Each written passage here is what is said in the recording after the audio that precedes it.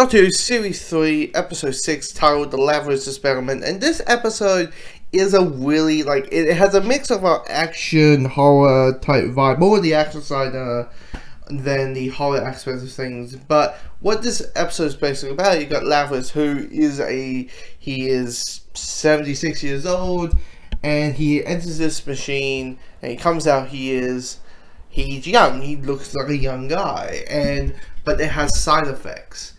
And the doctor is trying to stop him when he gets turned into a giant scorpion. And the thing about, yes, it's action-packed, yes, it's all these little things, but it does kind of question the one thing I think we all fear about is legacy, what we leave behind when we're gone, and also the whole thing about death is this thing that people I think that's the common fear I think a lot of people have is death. And when it might come a corner, it might happen when you're 80, it might happen when you're 40, 30. We don't know when death knocks on the door. So logically, you have a guy who wants to live forever, and of course you have the Doctor, who is 900 years old, and you have that aspect of it, and and you have all these really interesting topics in this action horror setting, really,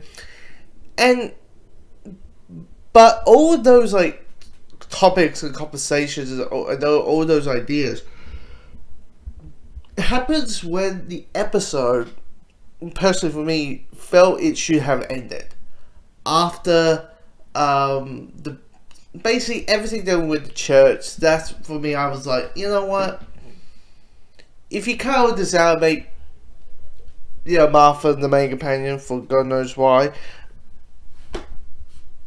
that would be a solid episode. But one of the criticisms I have is after they exit the party, it kind of drags a lot, and to a point, it's is it really necessary to have this chase scene and the Doctor, playing orchestra just so you can have a scene where you have, the Doctor displaying how, death is a part of how great humanity can be. And, it's one of those third act struggles that most movies and TV shows have. It's all about how you execute your third act. And so, but, yeah, I said to say, I really enjoyed this episode.